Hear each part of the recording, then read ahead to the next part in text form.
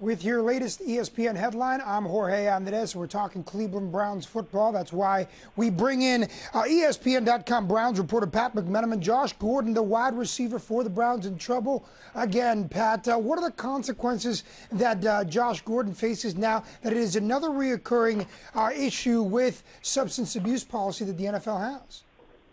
Well, his main issue, Jorge, is the failed test that Outside the Lines reported during the draft. He's already coming off a two-game suspension last year when he couldn't play 2 games and then had played 2 games for free without pay. So actually it was a 4-game suspension. But he's in step 3 in the program. One more means he's banned for a minimum of a year. He was arrested for speeding, which in and of itself, it happens. But a passenger in his car had marijuana on their person.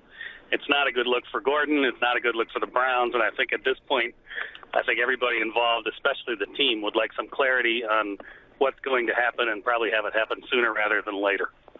So now with those ongoing issues for Josh Gordon, what happens next in terms of the coaching staff and the franchise regarding Josh Gordon and those issues that he's had? Coach Mike Pettine said today the Browns have a plan with him or without him. And with him, it's pretty obvious what the plan is. He's the main focal point of the offense. He's the guy everybody has to worry about. Without him, they're scrambling. They brought in a couple veteran receivers to try to take some of the load, and I think their main goal is to try to, as opposed to have one main guy, is to spread the ball around a lot and see if that can make up for Gordon's loss. It would be extremely difficult on the field because he is one of the best players in the league.